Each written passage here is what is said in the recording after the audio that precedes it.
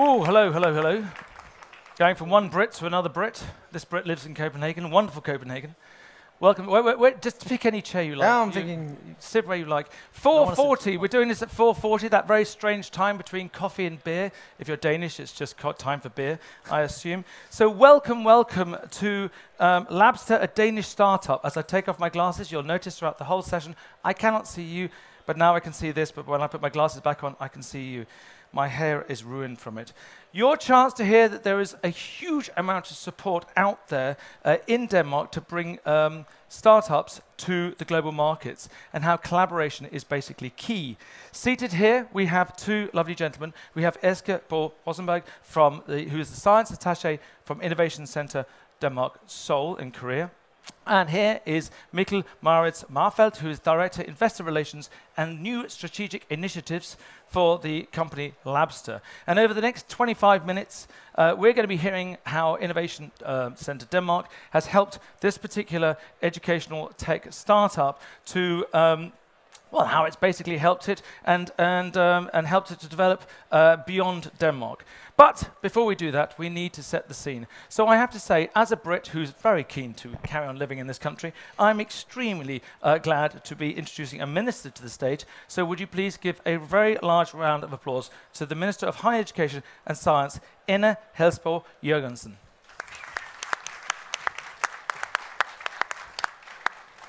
Thank you so much. It's such a pleasure being here.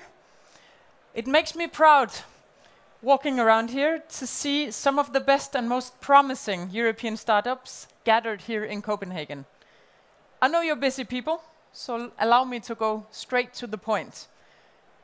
The world needs your innovative minds to tackle the problems we face.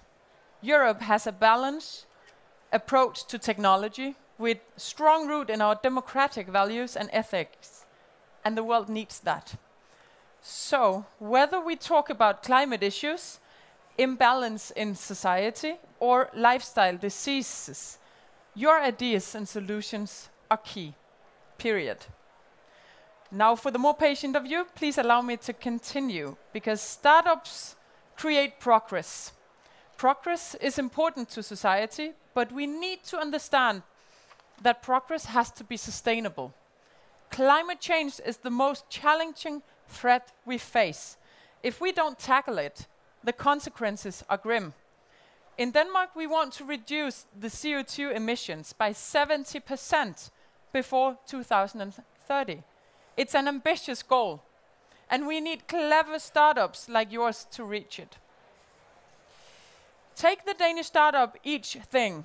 They have created a solution that can help consumers choose everyday products that match their needs and values.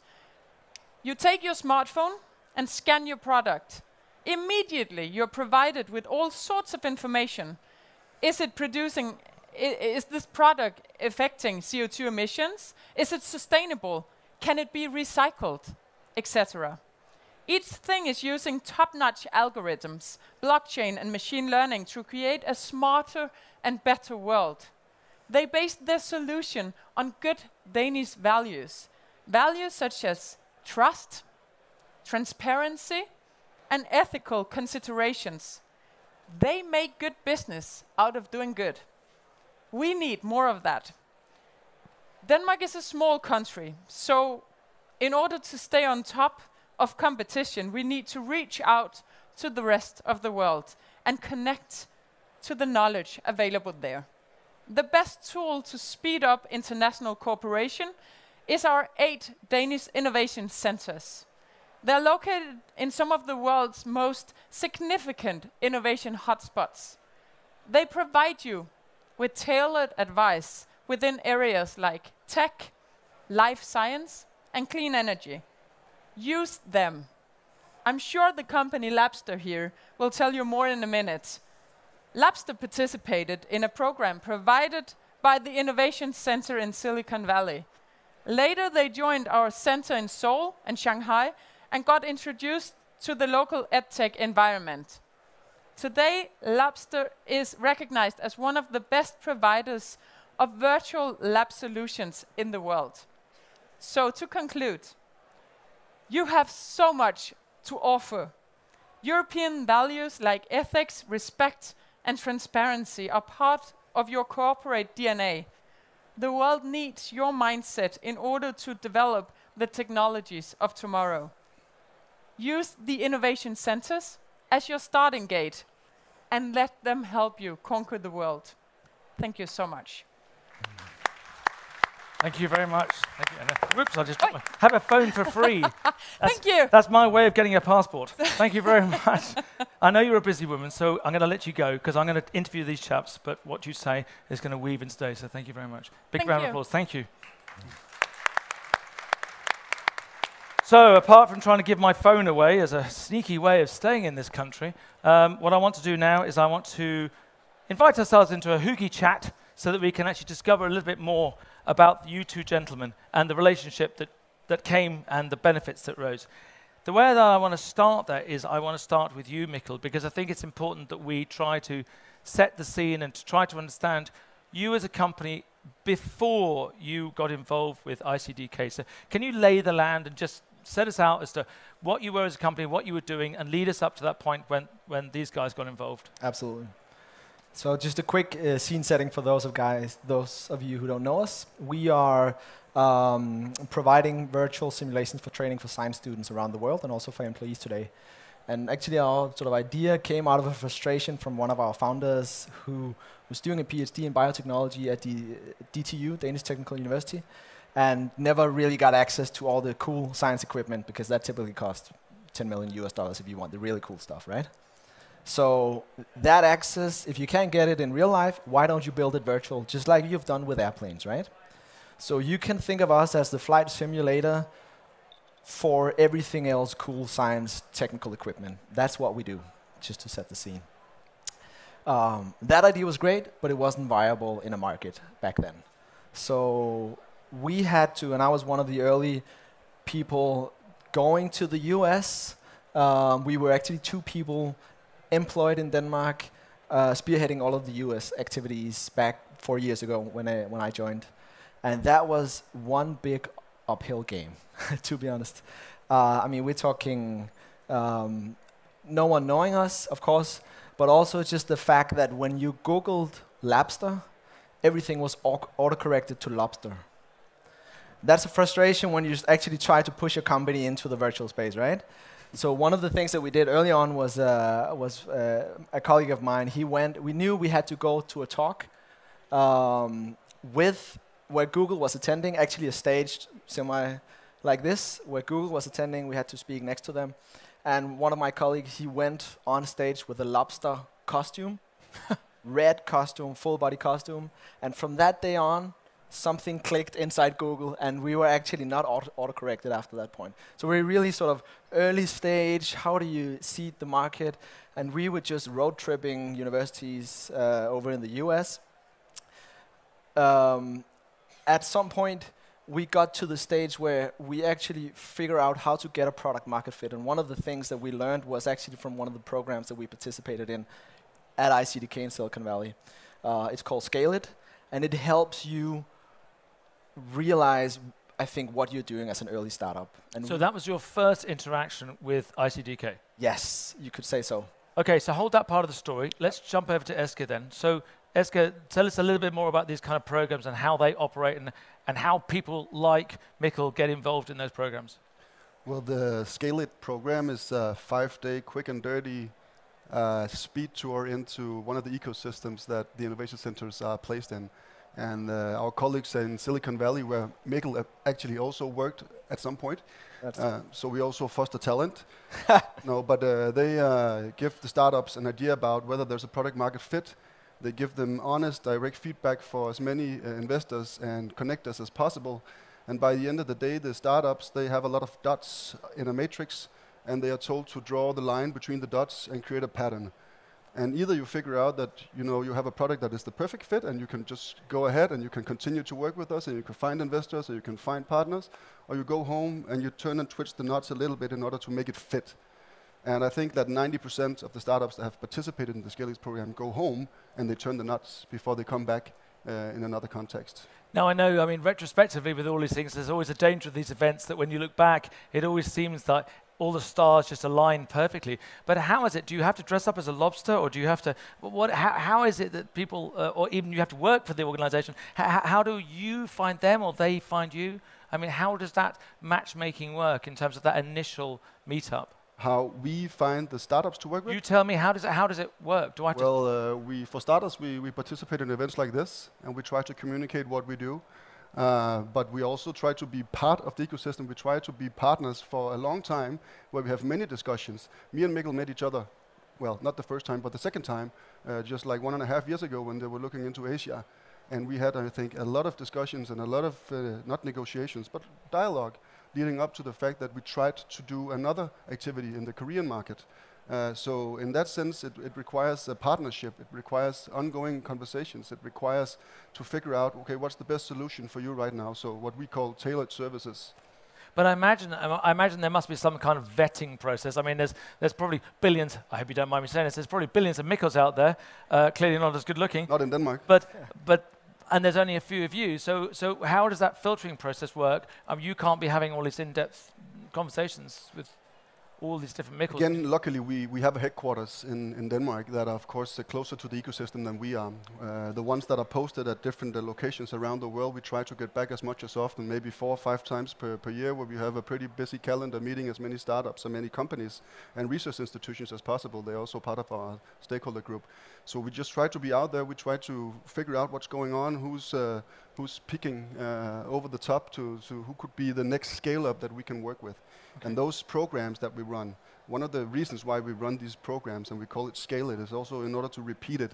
So hopefully we will have a brand that people look to when they are thinking, okay, let's go out and have a look at the US market. Let's go out and have a look at the Korean market, or the Chinese market, or the Indian market, or the German market, and so on and so forth. So we are trying to establish that. We can still be better, and we are definitely totally dependent on bridging ecosystems, and not just run around as one-man armies individually, but bridging ecosystems, I think, is an important key ingredient in what we do. Let's go back to Mikkel's story. So I want to continue the story. Yeah. Previously on ER. Yes. I do want to say that our go-to-market approach is not to dress up in lobster costumes. Okay, right. That's we do. But there you were in the States working with this guy, but it didn't end there, did it? Because you did much more, and I know that you carry on with the... Precisely. So what happened was we tried multiple market approaches, and one thing was being on the road, meeting university leaderships and so on. We sell to universities mainly. One thing that did work really well was to set up a sales office and actually have phone calls. So now we have 35 people sitting in Boston, phoning all day long and doing amazing work. Okay. And this turned out to be sort of our perfect product market fit. Our product sells well with this type of sales approach. That we can fuel, and we are fueling that in the US. At the same time, we've been driving 2 investor rounds. The first investor round we raised $10 million US. And the last one we concluded in February. We raised $25 million US, our Series B. And what happened just pre that phase, where we actually concluded in February, was we could see investment would come in. We know that we are doing well in the US. We can fuel the US. What do we do about new markets? If we want to generate more revenue, build new verticals and so on, the time is now, before the investment comes in, to start planning for Asian markets. And that's where we started assessing ICDKs as well, and they were assessing us back. Right. So now, you're doing well in the States. Things seem to be going well. People seem to be bringing out the green dollar. And now you're thinking about going east and heading towards the Asian markets. Yes. When you say assessing ICDK, what is it? It sounds like sort of dogs sniffing each other in a park. I mean, what sort of things are you looking for in terms of their competencies? And then I'm going to come to you, Eske, and find out what were you sniffing around in Mikkel's competencies. From our standpoint, one thing is knowing your own position and your weaknesses, and figuring out what is it that a governmental affiliated organization such as ICDK can help in bringing those weaknesses or reducing those weaknesses. And being an educational technology company, we sell mainly to universities and to high schools and colleges. When you do that in Asian markets, there's a very sort of centralized approach to building curriculum and making decisions on purchases of products. And us coming with the blue stamp from a foreign ministry government organization saying, we can sort of vouch for this new company, Labster, that's a huge upside. For us, I think we've cut away 6 months of just being out there and trying to generate networks. You're nodding your head there. This is that something sounds good. It sounds good. Yeah. Sounds good. But is there a cultural aspect to that? I mean, are we saying that there are certain countries, certain territories whereby, for example, having that government stamp kind of works for your favor, and that you have to sort of be conscious of that? And I mean, is that something that you're very conscious of? I mean, you work in Korea, you know how it works over there. We are 8 centers located at 8 very different locations. Even though there are many similarities, and we try to be as uniform as possible, and we're also good at using each other. We can come back to that later in the Asian region. Of course, we're also different. So our colleagues in Silicon Valley, it probably doesn't matter for the stakeholders that they meet that they come with a royal imprint or a business card that says something about Royal Embassy. Whereas in Asia, it really means something. Right. And also, as you mentioned, it's some of the decision processes are centralized with the government pushing in new strategies that the private sector is then adopting, or the educational sector. And so the fact that we can also have like triple helix focus areas when we introduce to people, like public, private, what's the last one?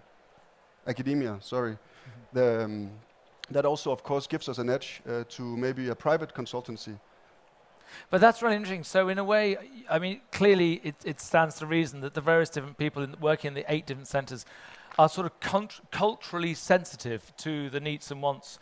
And is that something that you felt that you were able to do, and that those sensitivities were coming out in those conversations when you were kind of assessing the value that ICDK in Korea were going to be able to give you? Yeah, absolutely. So I think there's ICDKs can't solve your problems. You need to know the problems and then have them help with some of it. But it's you knowing your own business, first of all. And as you say, ICDK probably wouldn't be the best fit for us selling into an education market in the US. But having said that, they provide a unique standpoint that you can't get from consultancy services such as some of the major ones, because they don't have the government stamp, right? Right. And that has just a significant value in Asian markets. Right. I understand. So, on a very practical note, I mean, how does this all work? Is this by you speaking over Skype, through email, texting, WhatsApp, or are you having to get on an airplane, go all the way there, sit with Eske in a room and thrash it out? I mean, what's the sort of process like? What's the process of establishing a fruitful relationship? I don't really know. Well, I've always had a little bit of a thing for Labster, I think. So when we were asked by a conference in Korea to help invite Labster to do a keynote at an Ed-tech conference, I think that's where the magic started to happen in our little love story. And we had many discussions back and forth, and in the beginning, Labster was like, yeah, it's fine, but we can probably do this ourselves. And then we started to talk about, okay, what is it that you plan to do? And we learned that, okay, we're going to use the Series B to enter into the Asian markets. And we were like, okay, we want to help with that. What can we do? What are you doing? Well, we have our own guy. He helped launch Unity into Asia, so he pretty much knows everybody. And then I asked again, okay, who's everybody? And then we figured out that, okay, everybody was actually not everybody, in the sense that we also knew somebody that we could add to the picture and add to the table. In particular, we could put together the research institutions that were, driving the way forward in the Korean context. We could set up a meeting with the Ministry of Education, where not you, but Maruf and I checked out what they had been doing themselves in terms of the ed-tech space, and we could sort of see, okay, there's still a way to go for the Koreans. So I think it was like ongoing discussions for maybe a couple of months, where every time I was in Denmark, I stopped by to have a cup of coffee, and maybe I also called you maybe once or twice too much, just to be sure that there was a stone that we hadn't turned, in order to figure out how we could sort of be complementary to the process that was already ongoing.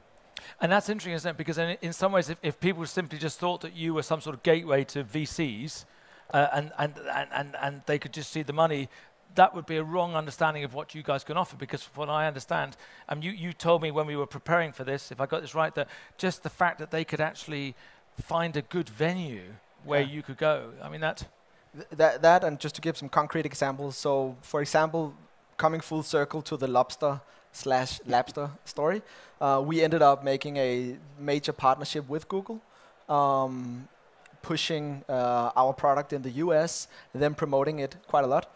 That parallel we were looking for in the Asian markets. So Tencent, Alibaba, companies like this, we would like to have a conversation with them. And ICDK in Shanghai was very quick to actually set up these the relevant people within these companies. So that's one place where they could really push it. Besides, helping with venue and setting up activities with university leadership and so on. Tell me a little bit, when we prepared for this and we talked in advance, you told me about there's a woman that's actually working kind of on your behalf, right? Yes. In Shanghai. Yes. Tell us a bit more about that, because I was That's true. fascinated by that. And I do want to sort of put out the caveat. If you heard the main stage conversation early this morning around 10 o'clock, with some of the biggest unicorn successes in Denmark, trying to go into the especially Chinese market, it's not easy. And we haven't done that yet, but we are in the process of doing it. There's still a lot of things that can go wrong, just to set the caveat for that. But one thing that is really good when you are entering these new markets is the ability to tap into resources at the Innovation Center in Shanghai, also in Seoul. They have an Ed-tech, educational technology dedicated person as a resource that can go in, and you can basically pay an hourly salary for this person to be very flexible, jump in and out of projects. And that's a huge benefit, first of all, because they are translating. Besides actually knowing the field, they also work as fantastic translators. And the one that we've used a lot in Shanghai, she can go pitch our product now, despite being employed at ICDK Shanghai. Right. Okay, so that's something. And do you do that in Seoul as well? Do you have people that are kind of sitting there that you can kind of sell out on an hourly basis, or is that just something they're doing in Shanghai? We are constantly waiting, sitting like this, waiting for people to call. No, but yes, we do have staff that we can, of course, throw into the equation if it's needed for certain clients, and we have different sector focuses. We have different volumes in terms of staff members, and so we have a clean tech officer, life science officer, and an ICT officer. And this is the ICT sector that we're talking about, seen from our perspective, whereas Shanghai are so lucky to have a few more. So they have one that is down deep into the vertical of Ed-tech, which is just amazing. So we have different volumes, different sizes, different sector focuses. I would say that it's very few of us that doesn't go across life science, ICT, and clean tech, no matter where you are in the world. What's your, just between you and Mikkel and me, yeah. what's your network effect like in terms of the different 8 centers? I mean, do you work quite closely? Do you ever find yourself having people coming to you and then you're sort of batting them back over to Munich and then they're batting them over to Bangalore, or where it was? I mean, or does everything just get fed back centrally back to Denmark and then they kind of work it from there? I mean, how connected are you as a kind of I would say we are very well connected. Of course, regionally there are some synergy effects that are more, likely to follow in, for example, the Seoul or Sao Paulo or something like that. In the case of Labster, which is again a great example, we started out small in Korea. That same kind of surface offering was then going to Shanghai and to our colleagues at the Trade Council in Tokyo. So that's an example of how we tried out in one market and then it was relatively easy and quick to sort of do the same thing with our colleagues that we of course can introduce to in 1 or 2 seconds. That's how we can use the network of representations and innovation centers relatively quick and dirty. In our context in Korea, we also work with our colleagues to set up like these 1-week scaled programs, but where we maybe stop in both Shanghai and in Seoul, or in Seoul and Tokyo advertisement. We're doing a scaled Seoul and Tokyo in March 2020 in connection to Slots Tokyo. So if anybody's interested, reach out afterwards. But that's also one way of trying to decrease costs for companies from Denmark, from institutions from Denmark that might be going out on a leash looking towards Asia for the first time. Why not go in and have a sneak peek in 2 locations within 1 week? It's pretty, I would say, cost-effective and quick and dirty. Mikkel, what advice would you give to startups? I gather there are a few out there in terms of where they need to be in their business, what they need to have behind them in order to make, what is the right point at which they're kind of mature enough in order to be able to get the most out of these guys? Or do you see it as a series of different points? Because it sounds to me like there are certain sweet spots within your journey.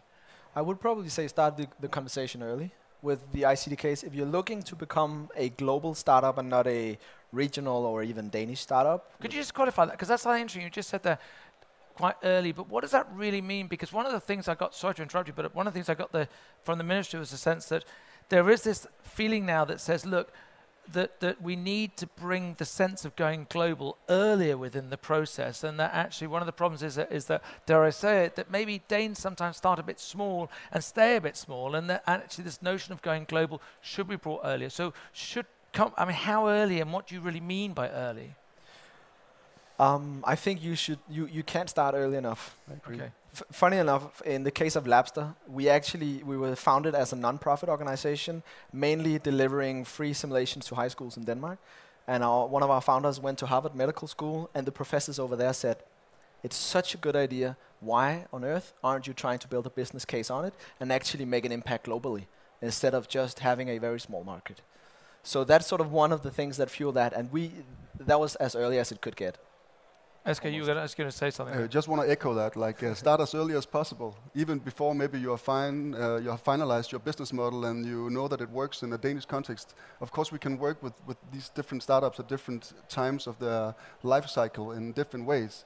But just to give an example, the first batch we had in Korea at our first Skill It Korea, that was actually through our collaboration with the Danish universities' innovation hubs, where we had 5 startups coming from DTU, KEA, University of Southern Denmark, or something like that.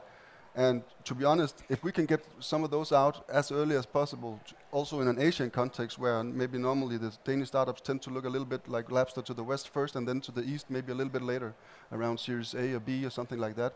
If we can get them out to test the product market fit, to maybe give them some inspiration that, okay, actually there are some opportunities here, but we might want to twist this in a direction where it caters for a different market, where maybe the potential, I wouldn't say it's the potential is bigger, but maybe it's a little less tapped than US, not to take that away from anybody. Then we would be thrilled. So I would say come out and get some first-hand impressions, take the conversations whenever we are home that you can get. And then of course, depending on where you are in your growth phase, it will be different things that you are asking for. Now you and I ran a session this morning with a bunch of VCs from Korea and China and India, and we had a bunch of young startups pitching to them. And I think one of the really interesting takeaways from that was this notion that actually, I think one of the guys said, I think the Indian chap said it, he said, don't try and do it all yourself. And this idea that one of the most valuable things you can do when you go into a country like one of those is to find not just pathways of distribution, but to actually find partners that can actually, and that's something that you advocate, right? We are an innovation center. We are not a trade center. And that means that innovation often goes in a collaboration or a partnership of some sort. Hence, we are constantly focusing on finding different kinds of constellation in terms of partnerships, be it business to business or public-private or what have you. But that is, in essence, what we do. And that's also why that we spend a lot of our free time to bridge the ecosystems, not only the individual companies. It's lovely to have long processes with individual companies where you can really make a difference. But by the end of the day, we're also a public government institution where we are trying to put in some of the taxpayers' money to bridge the ecosystems so that something sustainable will still be there after we are gone. A concrete example for that could be a Danish cluster organization called Clean. They're right out here. They have a partner that we have set them up with in Korea that is a research agency. Now they are writing applications together, targeting, for example, Eurostars or targeting something called P4G.